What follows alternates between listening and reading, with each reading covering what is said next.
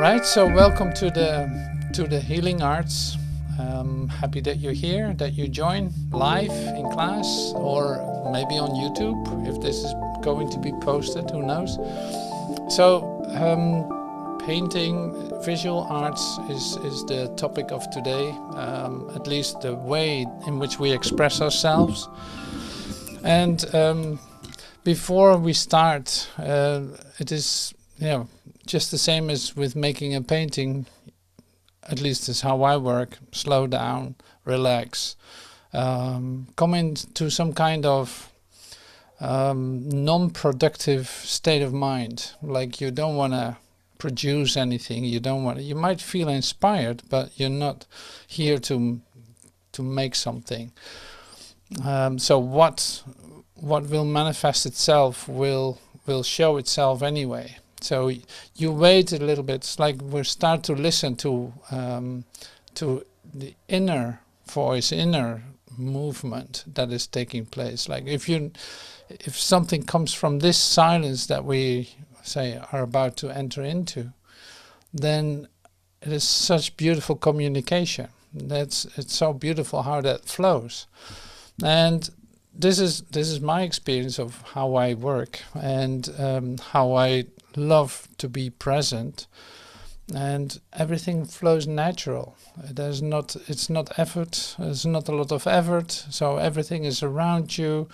You don't have to struggle for it. No, not anything is gonna stop you to do it. So this is how you can compose music. This is how you can make a painting. This is how you come into movement when you dance. Or it's not that you have to do it this way, but it becomes a whole different activity altogether because it's based on listening. It's based on becoming still before you do anything. And that's a great start, is my experience. So whatever helps with that to become inspired or to continue on the flow of inspiration that is coming to you. So this is the practice that we do, and however that works for you in your process, in your spiritual or awakening process, in your transformational process. So I found one poem that I love to share. It's a prayer kind of poem, but it's I think it's very beautiful, and that's why I love to share it too. So to me it's very inspirational. It is from a friend of mine, so I don't know if you recognize him. It is from Yogananda, Whispers from Eternity. So I'll just read you the poem. The honeycomb of my heart.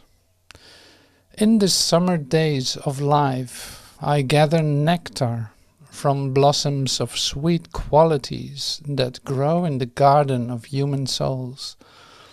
I store the essence of tall flowers of forgiveness and of faint scented buds of humility and rare blooms of lotus thoughts.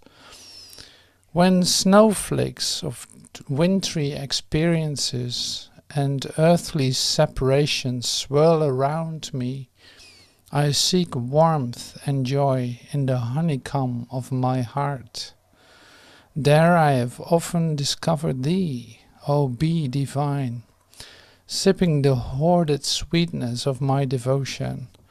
In the hive, hallowed by thee, I find my nook of solace. I'll repeat it once more.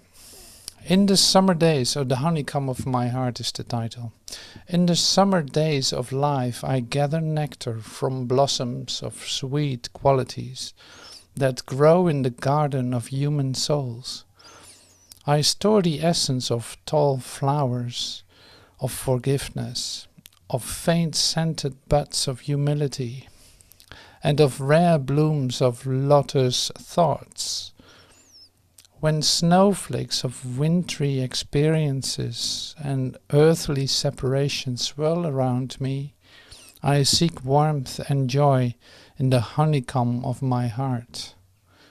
There I have often discovered thee, O bee divine, sipping the hoarded sweetness of my devotion. In the hive, hallowed by thee, I find my nook of solace. So this is good stuff to me. There's a little associative story connected to it. I once went to Encinitas, where Yogananda had his ashram, or still there is an ashram, and we were there on his birthday.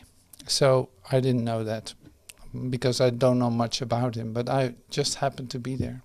So suddenly I walked into the chapel and people escorted us to the front, and suddenly there were like seats in front. There were the only seats left, and we sat in this beautiful place to celebrate the birthday of Yogananda, which was pretty wild. The timing was great. So later on, when I got to the library of Yogananda, where I found this book, I started to read one poem, and about from that moment on, I slided into a release that took, say, an hour or so, in which I was completely overwhelmed with gratitude, reading his poems and being so full of them, I felt him so present here, and it felt so much like a very good friend. So that is the little story connected to this book, but I love the poetry of Yogananda. I never used it in the last years, but suddenly I found this book again, and it's like, oh, how lovely is that, how great. So that's why I want to share with you some fresh inspiration that just came down, literally. I just found this beautiful poem, prayer, whatever you want to call it. See, and this is so lovely in how you can work, quote unquote, work too, in your creative expression, in your self-expression. The passion that you feel starts somewhere, you know, it's ignited by something. And I see, like, sometimes it is a word, sometimes it is a whisper, sometimes it is a movement, something that, say, touches you in a very deep way, and sets something in motion for you. See, and that can be color, that can be movement, like I said, it can be the stillness that suddenly grabs a hold on you in a very beautiful way, and suddenly there flows something out of that too. So this creative, intuitive flow is really the inspiration for this program that we do here. It's like getting in touch with that place where you're not only sitting still, you do that too, but if you start to listen, it brings you somewhere. It's gonna move you, and this moving is like an inspirational flow that flows out of you. So it's a very individual expression of that, and it is very simple. It's very direct and very much like from you, coming from you.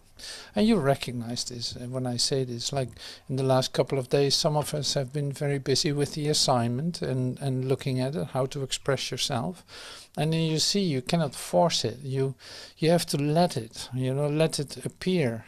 You have to allow that flow just to be there, and throw things away or make 1,000 tryouts, and suddenly something doesn't want anything anymore and manifests itself. It is not a production, it is literally, an extension coming from you. So I'm really happy that we can continue with this program. So we have 3 times coming up now. So one of them is the visual arts, that's today. So then the next time it is movement.